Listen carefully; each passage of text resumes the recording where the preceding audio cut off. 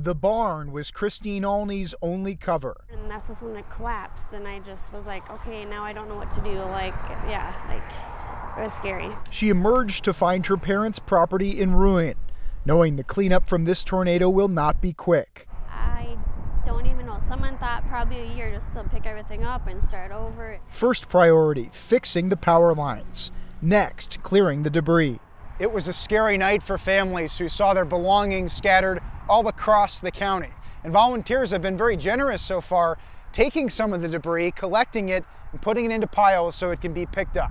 As she scaled the hilltops, Lori Wallace even found some family photos. They got beat up, but I think it'll make it. She hopes they'll land back in the right hands. It was very heartbreaking because I know that, that might be the only picture that they have, or it might be the only remembrance that they get.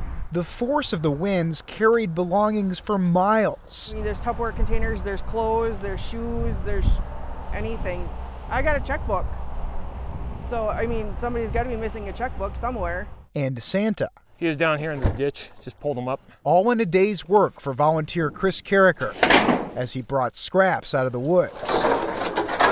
He knew this storm could use his help.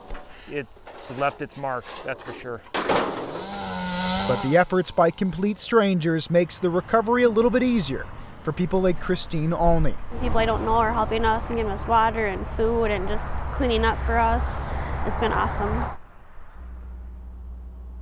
And some of the debris has been brought to the fire station just down the street here in Wheaton. You can see a large pile here behind me. The fire station calling for volunteers tomorrow morning. They want people to show up between 9 and 10 a.m.